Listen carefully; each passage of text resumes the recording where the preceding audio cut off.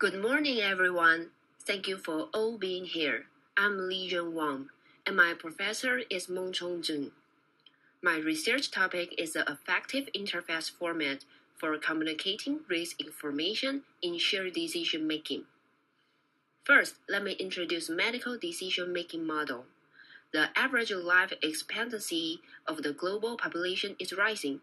People start to value quality of healthcare.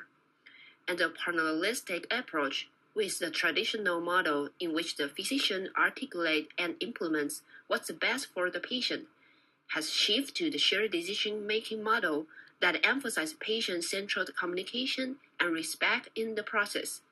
As a result, patients are more likely than ever to understand numerical health information to participate in their own health-related decision activity.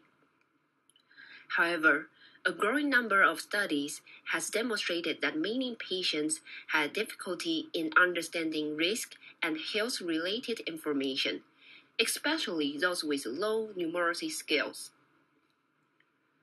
Therefore, scholars suggest that visual aids to present risks can help patients to understand the risk and pros and cons of different treatment, examination, and lifestyles.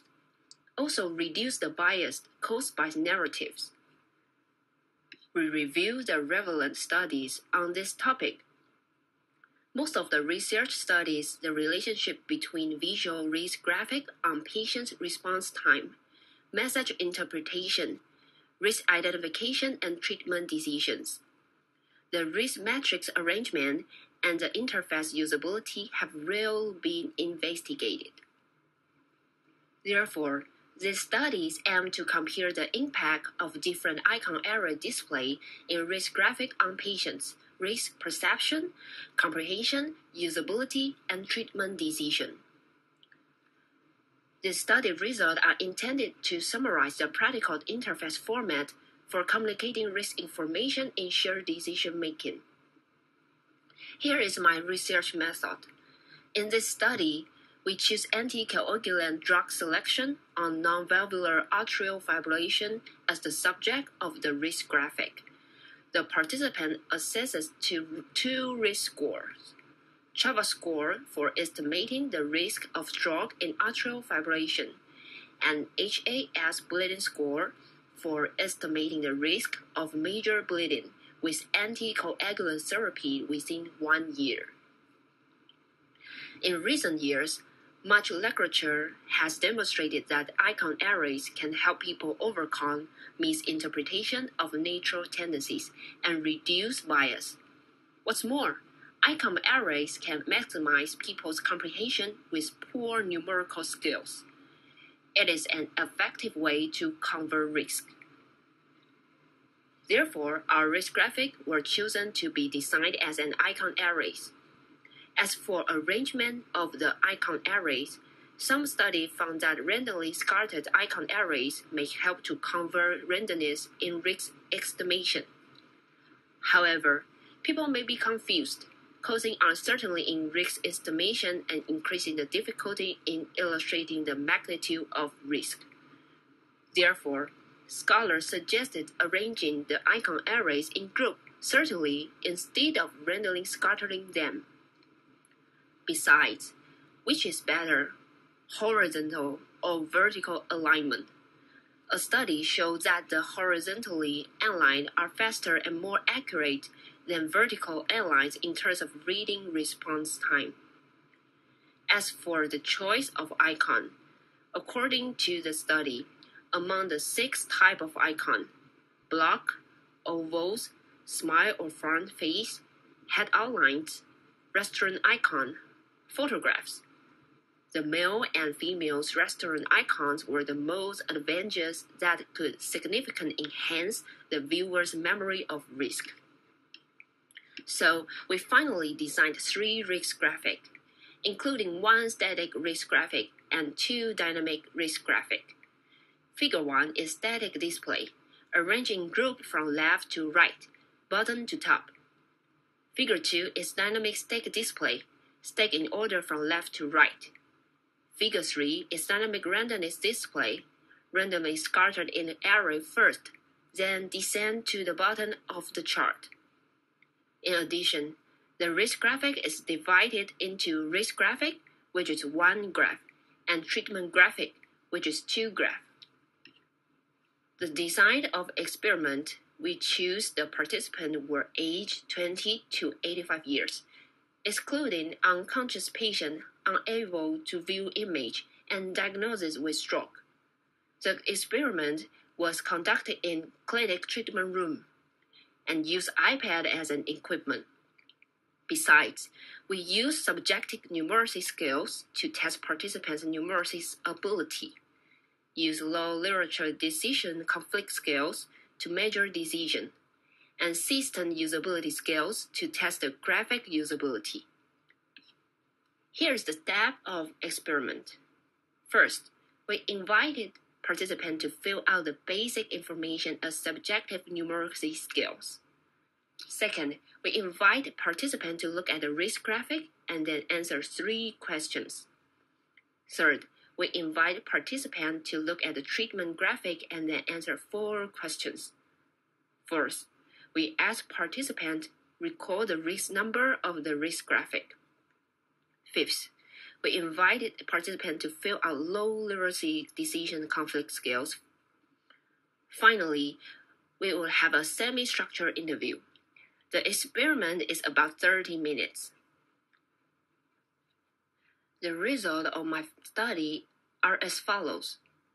We invited 30 participants aged 23 to 69 years and an average age of 50.6 years. The gender of them were 50 male and 50 females. There were 10 people in each experimental group. We collect basic demographic including patients' education and chronic disease. Based on the participants' subjective calculation skills, the overall mean score was calculated to be 4.39.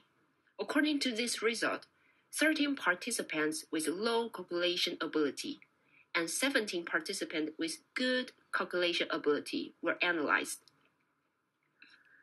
We measure participants' risk perception by using the following 3 variable questions. The ANOVA analyzed results show no significant difference between the risk graphic in terms of risk perception. We also measure participants' specific numerical comprehension and general knowledge comprehension by following questions. The ANOVA analyzed result showed no significant difference between the risk graphic in terms of comprehension. We asked the participant to recall the risk number of the risk graphic that you initially viewed. We found there were no significant difference between the risk graphic in terms of risk recall.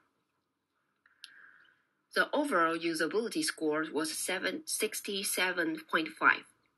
with the best usability for the dynamic static display, which is higher than the dynamic randomness display and static display arrays. What's more, a high positive correlation was found between numerical ability and usability. That is, the better numerical ability, the higher usability of viewing risk graphic. In the decision section, a total of 25 participants were still hesitant to decide whether to take anticoagulant after viewing the risk graphic. Only 3 participants were able to make a decision directly without conflict. It shows that participants were in high decision conflict. At the end of the semi-structured interview, 18 participants expressed a preference for static display risk graphic, mainly because they could see a glance and did not need to wait for the animation to appear. Let's get into discussion.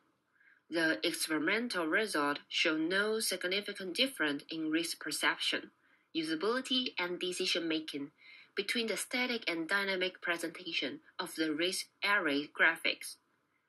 The result may be due to the insufficient sample size of the study. The participants have difficulty experiencing the risk because they were not diagnosed with atrial fibrillation. On the other hand, the dynamic static has high usability, and the dynamic randomness display is more consistent with the even uncertainty, which can increase the viewer's perception of risk. However, the timing of the dynamic graphics also affects viewers' patience. Therefore, more people prefer to watch static risk graphic because they can save time, and the results are precise at a glance. So the final conclusion. The usability of the 3 experimental risk graphic was generally low. There is still much room for improvement in the efficiency of use, especially for low calculation ability. More research is needed to evaluate the impact of different formats for communicating risk information in patients' risk perception in shared decision-making. We recommend that future research need to consider participants themselves are in a risky situation, the overall sample size, and the dynamic risk graphic playback time. In this way, an interface format for effective communication of risk information can be gradually defined. Thank you for attention.